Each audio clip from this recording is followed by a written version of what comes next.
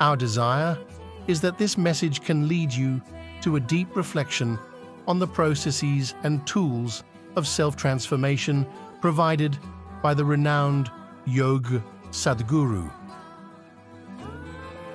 If you want to start your yoga journey together with Sadhguru, click the link in the description of this video and learn more.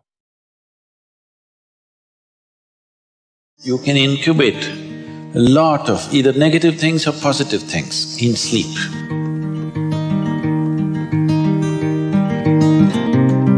This is getting too easy.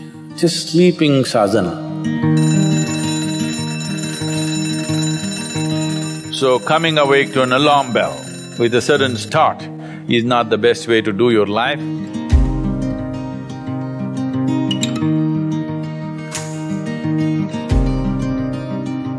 How many of you find that one day morning when you get up without any reason, you're just feeling ugly for no reason? If it is happening even at least 2-3 times a year, if it is, then you must do certain things before you go to bed. It's very, very important.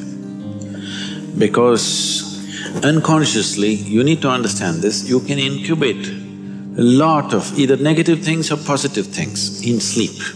Either pleasantness or unpleasantness, you can incubate very effectively, uninterrupted in sleep.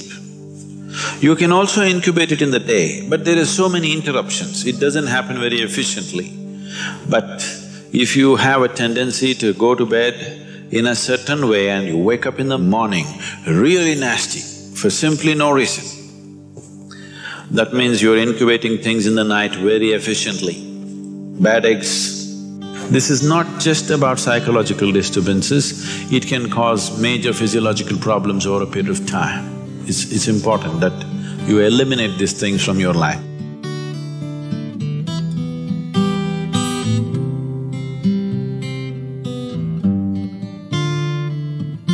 So, before you go to bed in the night, there are certain things that you need to take care of.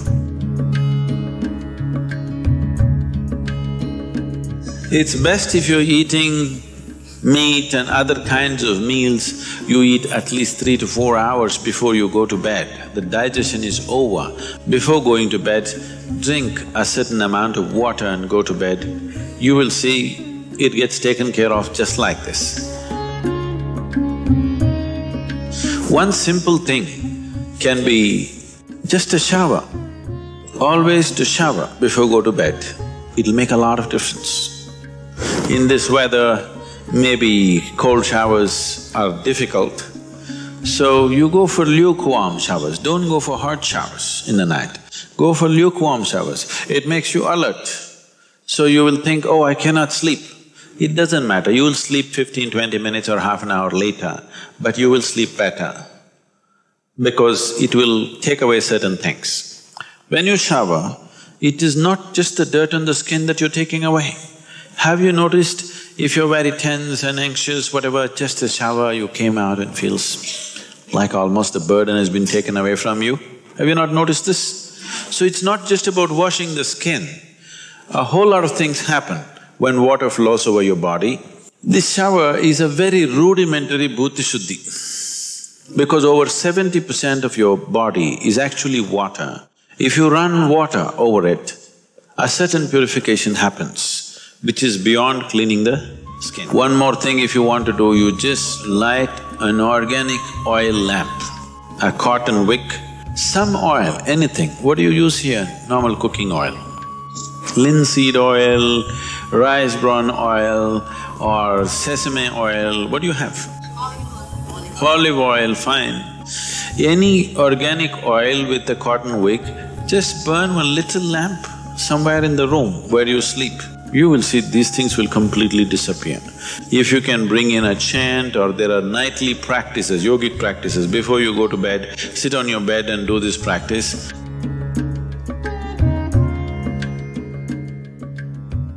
Do you know, if you live for about 60 years, you're… on an average, most human beings are eating anywhere between 1100 to 1400 tons of food.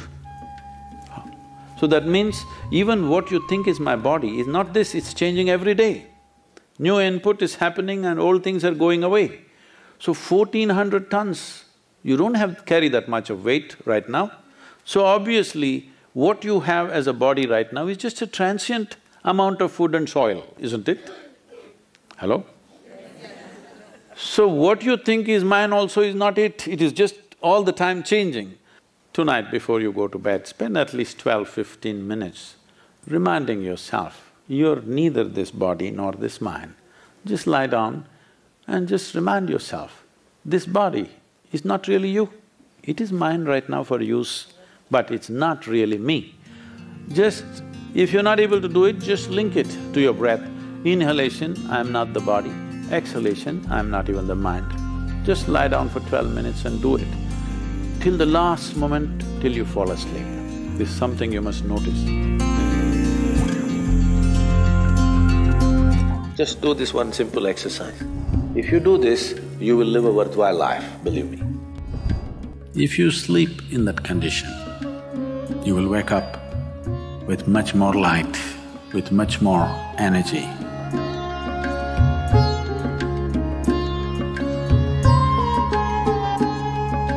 Generally, in India, they told you should not put your head to the north and sleep.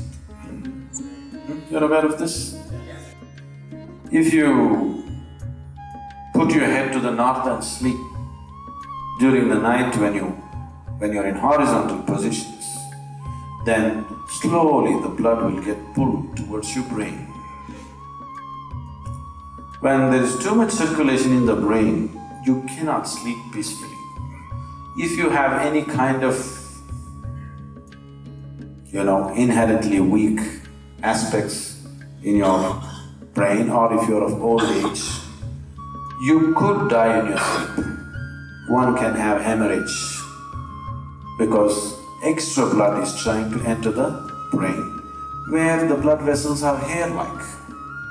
Something extra is being pushed because of the magnetic pull. When you're in a vertical position, this is not so. The moment you become horizontal, this pull on the head is so strong that slowly the blood tries to move towards the brain. So to avoid this is true only in the northern hemisphere. If you go to Australia, you should not put your head to the south. If you're in India, you should not put your head to the north. You can put it any other way, it's okay. Keep this in your mind, that you are truly a mortal, okay? Not in words, really, you could fall dead right now. You may be young, you may be old, it doesn't matter, you can fall dead right now. Yes or no? Before you go to bed, sit on your bed and think this is your deathbed. You have just 1 more minute to live. Just look back and see, what you have done today, is it worthwhile? Just do this one simple exercise. And you don't know when it really happens, whether you'll be sitting on your deathbed or lying in a hospital, all kinds of things sticking into you. Who knows how it'll happen, but enjoy this every day, that you will sit on your deathbed, look back and see, today, the way I've handled these 24 hours, is it worthwhile? Because now I'm dying. If you do this, you will live a worthwhile life, believe me. So every day in the night, all of you should do this before you go to bed. Last 3 minutes, everything that you have gathered, the body, the content of the mind, things, don't ignore small things, the small things are big things. I've seen how people are carrying their own private pillow, because it's very important. So, your pillow, your footwear, if you have relationships, everything that you have gathered, keep it aside, sleep. If you sleep in that condition, you will wake up with much more light, with much more energy, with much more possibilities than you have imagined possible. Just sleep as life, not as a man, not as a woman, not as this and that. Keep everything down, simply. See, this is getting too easy. Just sleeping sadhana, At least this you must do.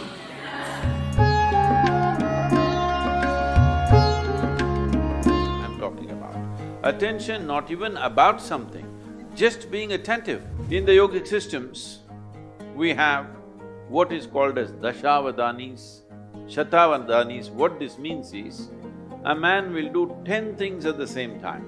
Now, when you don't miss a thing, everybody thinks you're some kind of a superhuman being. We can give you very dynamic processes through which you can scale up your attention to a higher and higher level. The question is, what means focus to you and which way can we apply focus in our daily life? So what's your definition of focus? Okay. There are many ways to describe this word. Instead of saying focus, if you use the word attention, would you agree that attention and focus are about the same thing? There is a little difference. There are nuances to it, but when you say focus, it's just like focusing a light on something means only a focus is always a spot. Attention can be much more widespread. See, right now, if you have clear vision, I'm having problems seeing the young man because you kept him in darkness there in the hall But if the hall was well lit, I don't have to focus myself to see the people who are sitting here. I just need attention. If I'm attentive, I will see all the people here the way they are. But now I get interested in this one young man, then I need focus. If I had only focus without the general attention about everything around me, indiscriminate attention I'm talking about, attention not even about something, just being attentive only because there is a certain level of attention and awareness within you, you even know that you exist. Otherwise, let's say in sleep, in your experience, neither the world exists nor you exist, all that's happened is there is no attention. Because there is no attention, there is no perception of any kind. So first thing is attention, that there is a general grasp of everything. Then there is a particular interest. Then we focus it down to that particular interest. So what is the purpose or what is the definition of focus? What is the use of focus? Where can focus get us?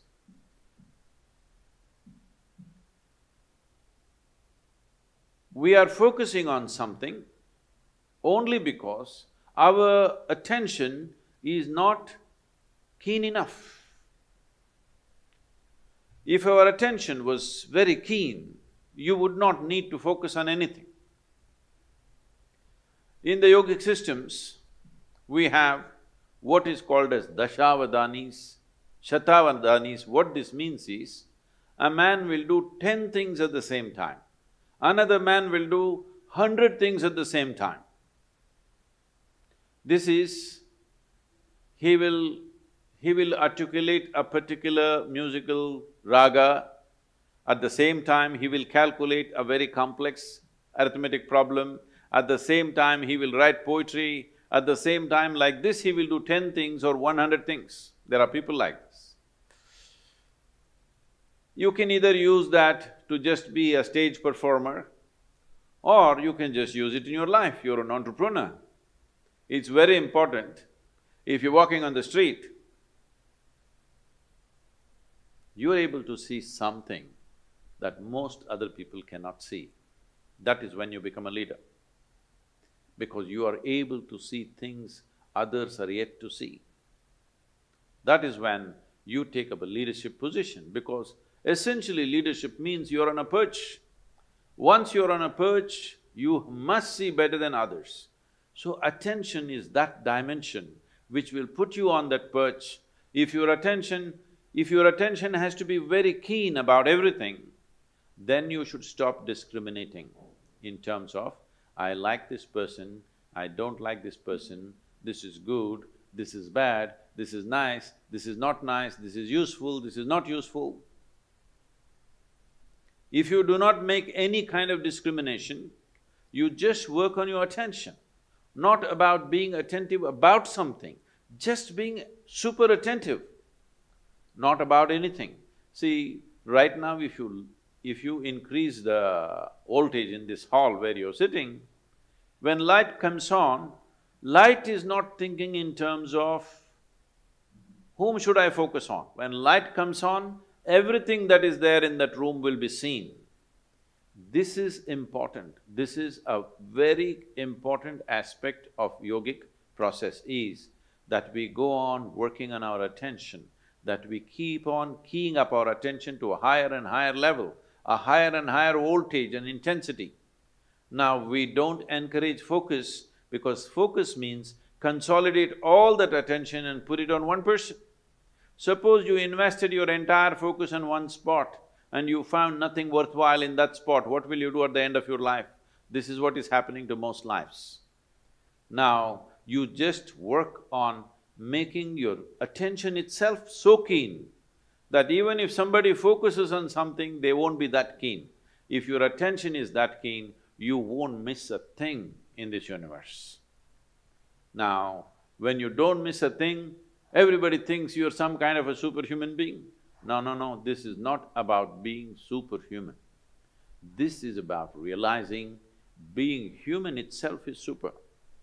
So, if you cultivate your attention, we can give you very dynamic processes through which you can scale up your attention to a higher and higher level. How clearly you see determines how successfully you walk this life, there's no question about it. How much lack of clarity there is in you, that much blundering you will do in your life. Simply there is no question about this.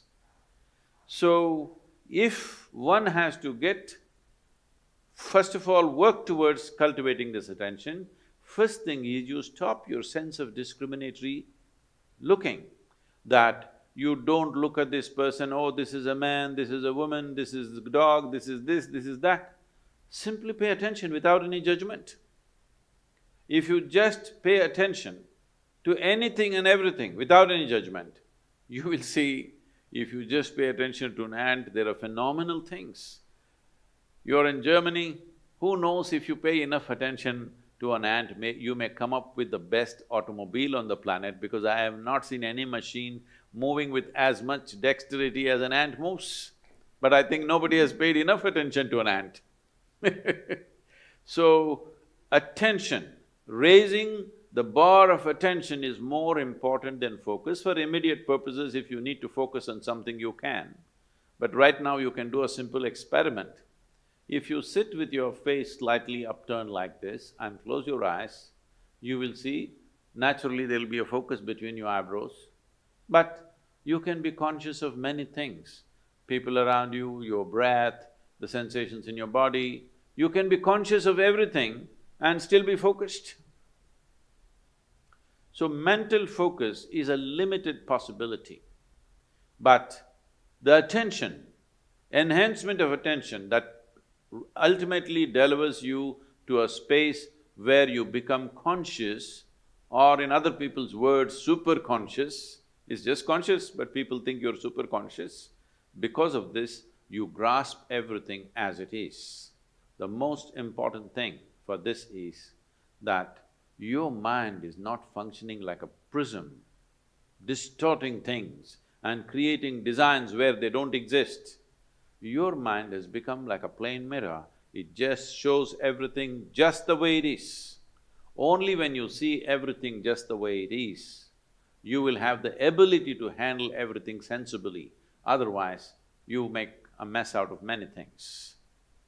And this is very important for an entrepreneur because you don't have a job